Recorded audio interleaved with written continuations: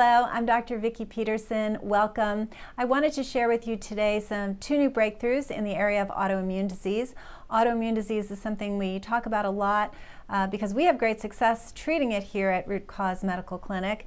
And that's pretty exciting because when you're diagnosed with autoimmune, you're pretty much told there's nothing you can do other than take medications that have some pretty scary side effects. So anytime there's a breakthrough in nutrition, I want to tell you about it. So the first one was a 13-month trial done with individuals. It was a controlled trial and it was double-blind. Yeah, it was a randomized controlled trial, and what they did was they had a group with rheumatoid arthritis, so that was the autoimmune disease they were looking at, and then they had a group where they changed their diet. So out of the 13 months, for 3.5 months, people were on a fully plant-based diet, and then for the rest of the trial they were on a lacto-vegetarian diet.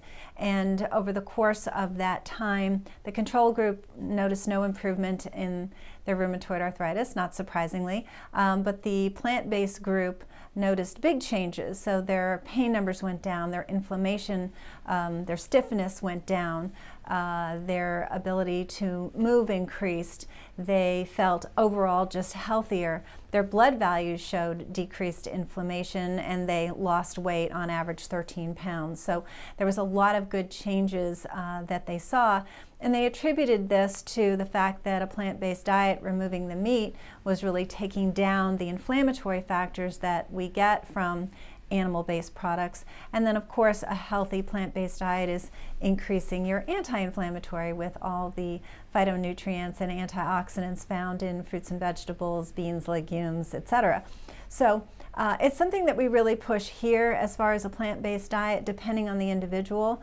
I prefer a plant-based diet. It's not for everyone, but if someone comes in and they have autoimmune disease, they're pretty scared about not only the side effects of the drugs that they're on, but knowing that when you have one autoimmune disease, you're anywhere from 3 to 10 times more likely to get another, they really want to stop that in its tracks. And when they're ready, then we do an aggressive protocol, and we've seen great results going to the plant-based diet and taking down the inflammatory factors that are found in animal products. So we see that clinically, but I thought it was really fun to share this study with you because it was a good long study, 13 months, and the patients with rheumatoid arthritis not only felt better from pain and swelling and range of motion, but their blood values improved as well. So that was exciting. And then the second point I wanted to go over with you has to do with salt.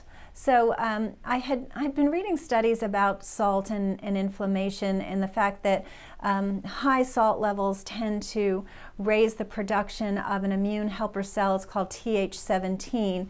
And immune and helper, that makes it sound good, but unfortunately the Th17 tends to get the immune system in a hypervigilant state, which moves you more toward autoimmune tendencies. So it kind of helps too much, if you will. So it's called a Th17 immune cell, and it's linked with autoimmune disease. So what they found was that they looked at patients with MS, and those that had the highest sodium in their diet, in their blood, had 3 times the rate of exacerbations of their MS. And when they looked a little deeper, they found this link with the Th17 immune cell, which makes a lot of sense. So I will admit that I'm a salt lover, and so I was like, oh, something else I have to change. But I did a little more research and found that even though I do like to put salt on my food, what we're really looking at is the traditional American diet and the fast food and the processed food. And fast food and processed food has up to 100 times more salt than homemade food.